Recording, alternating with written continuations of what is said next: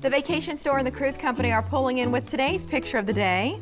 Yes, it comes from Team Superman. The group ran in memory of Phil Jorgenson at the Head for the Cure race over the weekend. The event, of course, as we all know, raises money and awareness for brain cancer research. But Mayor, despite the rainy weather, they all had a good time and raised some money for a good cause. That's great. Thank you, Team Superman. We want to see your pictures. You can email them to blend@kmtv.com.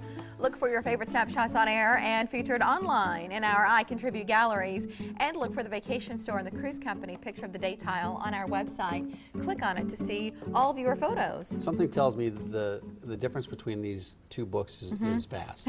Well, we have Twin Tuition. Twin Tuition from Tia and Tamara. And then we have the Oracle's Fables. Of course, we had John and Tom on the show. Let's read a quote. Read a quote from yours. Well, there's one story in here called The Greedy Queen Bee. And well, I just generically flipped to this page, but all of a sudden I feel like it's kismet.